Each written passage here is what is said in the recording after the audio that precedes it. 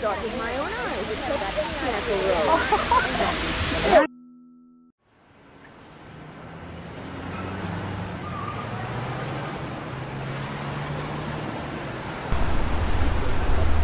So how'd you come up with this design?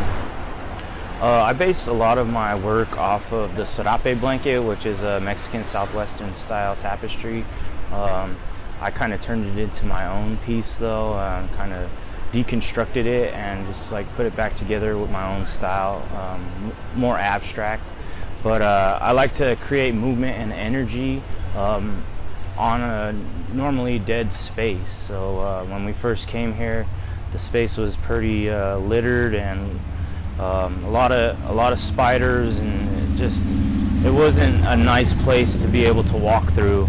And but it still had a lot of high traffic. So I think by doing this, people find more ownership in this space when they are walking through it, and hopefully they'll take a little bit more care and you know, pay more attention to these areas.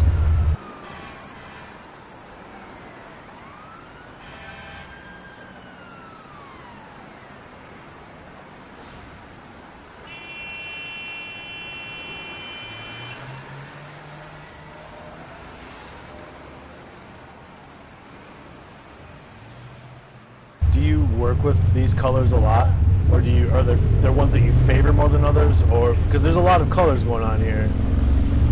Yeah. So if you were to look at the referenced blanket that I'm talking about, it's a lot of the same colors. I tend to use these types of colors, but I also kind of jump around a little bit because I am out of state right now. I want to give the people something that is recognizable to my style.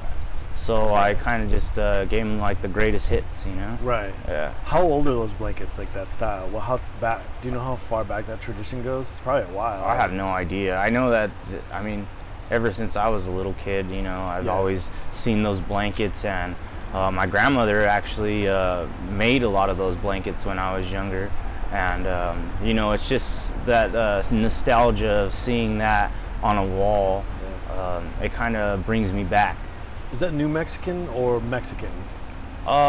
It's maybe. Well, both. I mean, the whole region of the United States is like old Mexico, basically. Right, yeah. You know, so it's just kind of like that Mexican Southwestern style. Right. Yeah, totally.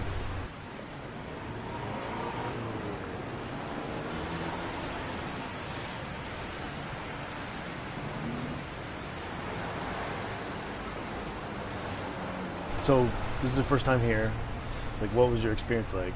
Just coming to Battle Creek, to Keller the Creek, all that stuff. Yeah, Battle Creek is beautiful, and I'm very honored that you guys were to send me out here. You know, during these uneasy times where we're kind of not sure what's going on. Right.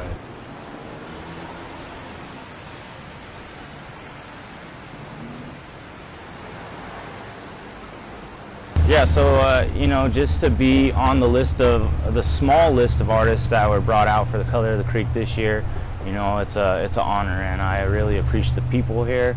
I got nothing but good things to say about Battle Creek, and everybody here is just good people, and I hope to come back soon. It's interesting how you come here, Jay comes here, Vile comes here, Blue comes here.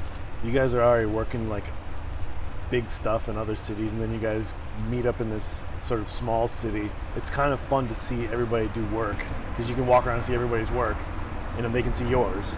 You know, it's like kind of a unique thing for a small city anyway. Yeah, I'm normally a community-based artist, but in Denver there's a lot of smaller communities that we tend to work with. A lot of low-income communities. You know, we're on the streets. We're a grassroots organization, and I feel like over here the whole city is that community, and so it's still the same. It's just a little bit more spread out.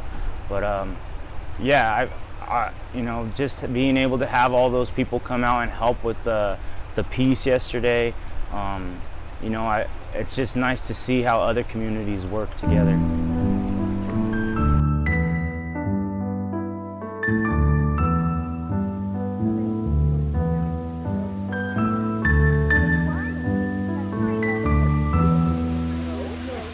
saw it with my own eyes. It's a natural rose.